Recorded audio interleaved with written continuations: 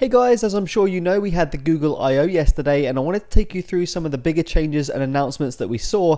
Now, I'm going to be focusing on mainly the UI design changes and the new features that we saw, but they did some great things with Chromecast, Android TV and Android Wear, but I wanted to keep this video relatively short and focused, so yeah, let's do it.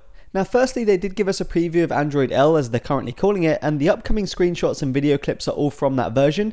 They didn't mention the full name or release number, so we're still in the dark on that one. Hell, maybe they don't even know yet. But yeah, one of the biggest changes was a new design philosophy called material design, and in my opinion it's the biggest facelift since Ice Cream Sandwich. It's more colourful, multi-layered, it even has an elevation property for every surface on your screen. That means everyday UI elements take on three-dimensional qualities, being rendered in the correct order with real-time shadows.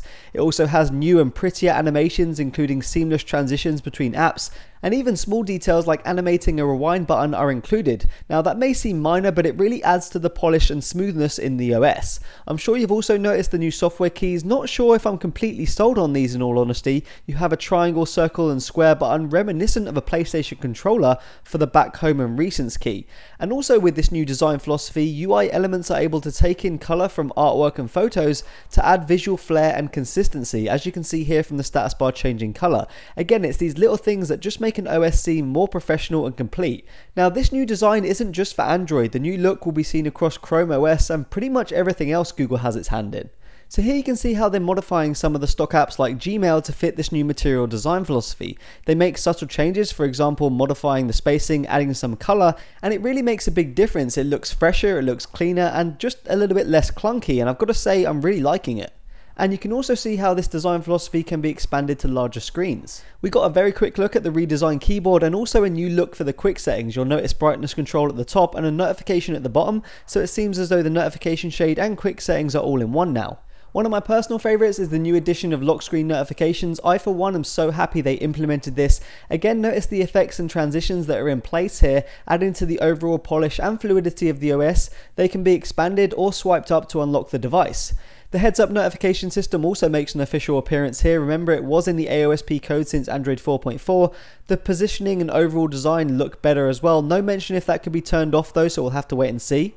The recents have been redesigned and reworked. It looks a lot more like Google Chrome tabs, but it allows more instances of what you've been doing, i.e. Chrome tabs will be placed in recents. It sounds interesting, but there could be an issue in having a lot of tabs open, so we'll have to see how it handles that when it gets released. And yep, the default runtime is now Art or Android runtime. I don't think Delvic will be included at all. They made a lot of graphs showing how Art was faster and more efficient in garbage collection, and what all that adds up to for the average user is less pauses in apps, so less lag, faster load times, and it could also possibly help out with battery too. They mentioned Art is fully 64-bit compatible, as is the entire Android L platform, so we now just need hardware to take advantage of that. So we had Project Butter before for smoothness and fluidity. We now have Project Volta, and this is a proper initiative to help with battery consumption and saving power. Yep, the crowd goes wild. It should dramatically decrease the consumption of one of the biggest battery killers on any mobile device, which as we all know is the radio. They included a battery historian to accurately see what's happening. It's more efficient with its wake clocks and running times. You can see from the before and after graphs here, the after graph shows a lot less wake clocks, which should dramatically help with battery consumption. They included a new battery saving mode to help eke out that last bit of power when you really need it. It decreases CPU speeds as well as the screen refresh rate, and of course limits the data usage. So there you go guys, that was a very quick overview of some of the design changes and added features that were shown in the Google I/O. Of course I didn't cover every aspect. As I mentioned at the beginning of the video, they did some excellent things with Android TV, Android Wear and the Chromecast, which by the way is getting support to fully mirror your Android device too. I can't wait for that, but this should give you a good idea of what's coming. Now Google did also announce that developer builds will be released today as a factory image for the Nexus 5 and 7. Be aware that it is a developer build, so it's unfinished and you will see bugs, but if I can, you can bet I'll be giving this a shot. So I was really impressed with what Google showed yesterday. I really like the new design philosophy. I love the new app animations and transitions, and of course the lock screen notifications. Some parts I'm still on the fence on, for example the soft key design and how the new recents will work, but Android L looks to be one of the biggest updates to Android to date. So yeah, as always guys, let me know what you think of this. Peace out.